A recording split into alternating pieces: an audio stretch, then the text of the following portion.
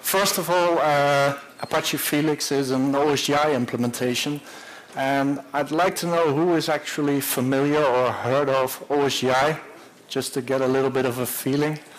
Okay, quite nice. Who has actually been using Eclipse at some point? That's even more nice. So a lot of you have a little bit of experience, at least using OSGI. But I'll start out with a quick crash course of what OSGI is, just to give you a little bit of context about dynamic deployment. And after that, I'll talk about both deployment admin and resource processors, which are the main components of a dynamic deployment system in OSGI. So just to start out, a little bit of history.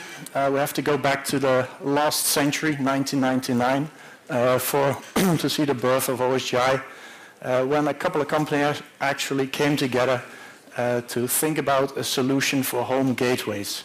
They were envisioning this home gateway being the central hub in everybody's home, controlling your fridge, controlling the lights and everything. And in order for that idea to work, there had to be some kind of managed framework where different parties could install and upgrade components without actually having to restart the whole system every time you do install something new or update something. Actually, that idea never became a big commercial success, but the framework that was developed for that was actually turned out to be useful for lots of other things. So even though the home gateway wasn't a big success, people found out other things to do with it, both in the embedded space, but also on the desktop and even on the servers. I mean, you have Eclipse using it as the plug-in system, and nowadays you even have things like the Spring framework and Glassfish using it as the basis for their application servers.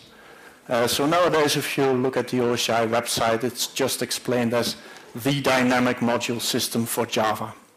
Apache Felix is actually one of a couple of open source implementations. There are other ones out there, which is a good thing for any standard to have a little bit of competition. And actually, the nice thing about OSGI is that really, as soon as you start using it, the framework itself, the implementation, is not that relevant anymore. You develop your components, and they'll run on any implementation. So if you look at the OSGI specification, there's two big books. The first is about the core specification, which explains all about the framework itself. And there's the second book, that's the service compendium, and we'll look into that a little bit more as we get to dynamic deployment. But first I want to go quickly through the framework and the different layers of the framework. And we'll start at the bottom at the execution environment. This actually defines a couple of profiles. Some of you might have been doing Java embedded or Java on the mobile phone, where you have these different profiles which basically define which subset of APIs are available. Well, this is actually the same thing.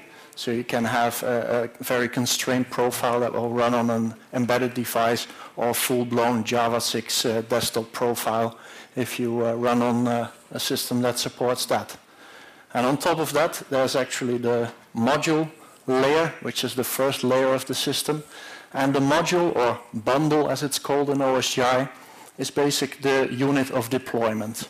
Each bundle is just a jar file. It can contain Java packages, native code, other resources. And the only difference between a bundle and a normal jar file is that there's some extra metadata in the manifest. This metadata actually allows you to only share packages that you want to share. So for example, you don't want to share your implementation, only your interfaces. And you can simply say, well, I want to share or export this package, and you can do the other way around and say, I want to import this package from some other bundle. And the framework will then take care of the actual wiring. Nice thing of that is that you can also export specific versions of a package. So it's actually possible to have two different versions of a package run side by side in the same Java VM without the classes interfering with each other, which is a system that you cannot easily do without OSGI. Then you have to manually start messing with class loaders, and that's tricky. So on top of this module layer, there's a life cycle layer. And every bundle, every component has its own life cycle. That starts with installation. You can install a bundle, then it gets resolved, the imports and exports get wired, and then you can actually start and stop a bundle. And start and stop are actually two hooks that you have for starting your own code and stopping it again. At any point in this life cycle, you can also update a bundle. That means the current copy is stopped, a new copy is installed, and is run without actually affecting the rest of the bundles in the system. So there's actually a nice way to communicate, to do communication between bundles, and that's through what we call the service layer. There's a service registry, and each bundle can publish services there and can do lookups. And since this registry is highly dynamic, it's a little bit tricky sometimes because you actually have to keep track of what services are there. If they're still available, they can go away at any time, so that makes it a little bit harder to use. But it's a very nice and decoupled way for components to interact with each other. They only look up the service interface. They don't care about who actually implements it, so you can actually exchange implementations without the rest of the framework knowing it.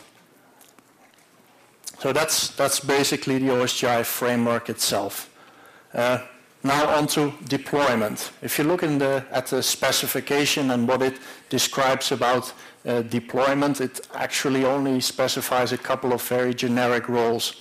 It says, well, you have this management agent, which is just a bundle that you install into your framework, and it is responsible for installing and updating components. It talks over the network to some provisioning server, which has some component repository where you can get new stuff from, and that's basically all that was defined about how to do deployment and how to provision components to a system.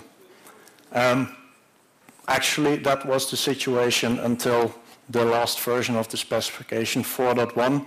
There actually some new services were introduced that actually give you a little bit more help on how to do this.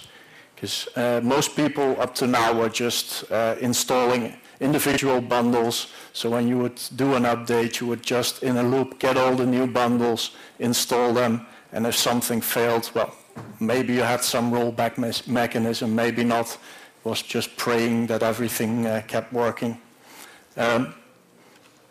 But since 4.1, there's a new specification called Deployment Admin, and that actually gives you a lot of help when doing deployment of updates or installing new stuff.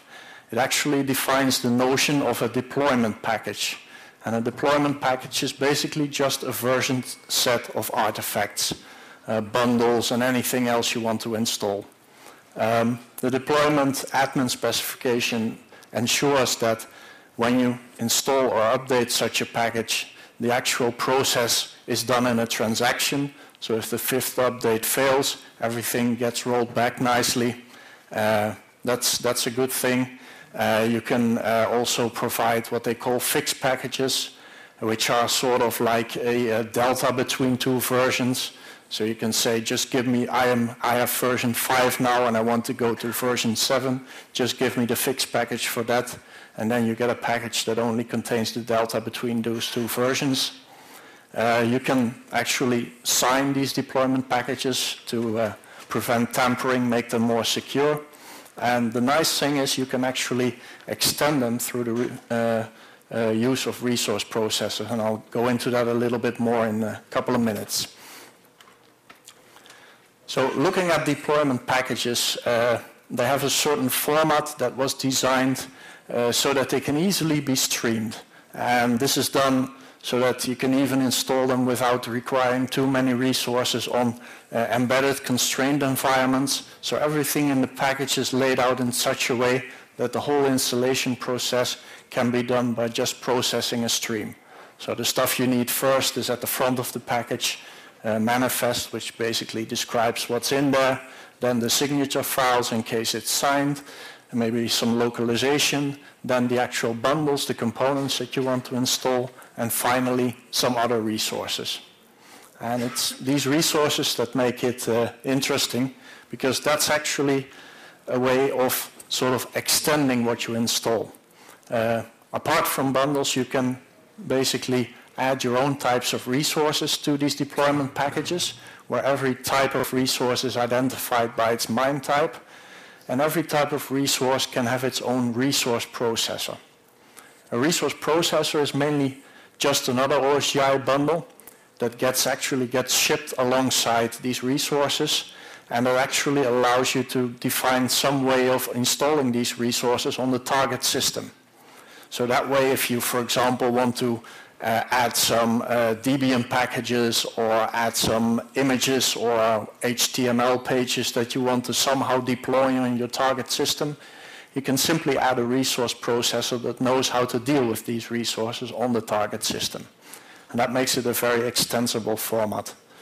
One of these resource processors is actually standardized in the form of configuration admin, which is a mechanism in OSGI to configure all kinds of different aspects of the framework, to configure services. But there are many other possible resource processors. Just a brief look at how this transactional mechanism works. It's not really rocket science. It's just like a two-phase commit, basically. So if you install a deployment package, you start at the beginning. Everybody gets a chance to initialize. And as soon as that works out, you go into a prepare phase. Again, everybody is asked if they can prepare their change. And if that works okay, then you get the actual commit, and then everybody should really commit what they've been doing. If anything anywhere goes wrong, you go into a rollback, and everything gets rolled back to its original state. And finally, this transaction ends. So, yeah, wrapping it up. Gave you a crash course of OSGI. I hope you learned a little bit about it. I explained a little bit about how deployment packages allow you to transactionally install and update components, and how you can extend this mechanism by using different resource processors. If you actually want a demo of some of this stuff, just come by and ask me. I have a nice demo on my laptop, or contact me after the conference. I think we actually have 1 or 2 minutes left, so if anybody has a question, go ahead.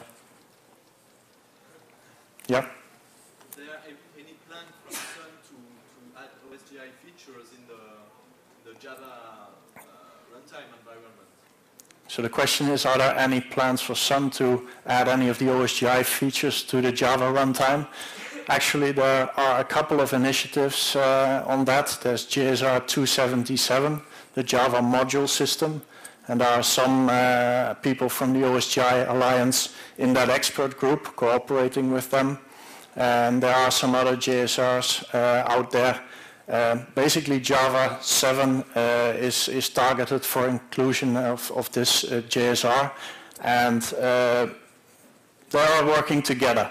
There's a little bit of tension, a little bit of politics involved, because IBM is a big sponsor of OSGI, and Sun doesn't really like that. So, but to be honest, over the last year, Sun has joined the OSGI Alliance again.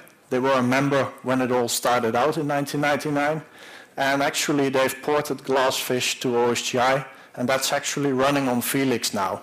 And the main developer of Felix is actually now employed by Sun. So.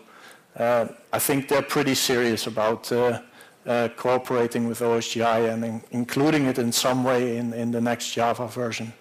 And that would be a good thing, because there are some things that OSGI cannot solve without some cooperation with the virtual machine. So I think that's a good path forwards. Yeah.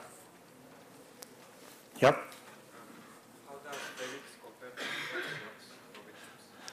How does Felix compare to Equinox? Well, maybe I'm not the best person to ask, because I'll say, well, Felix is great.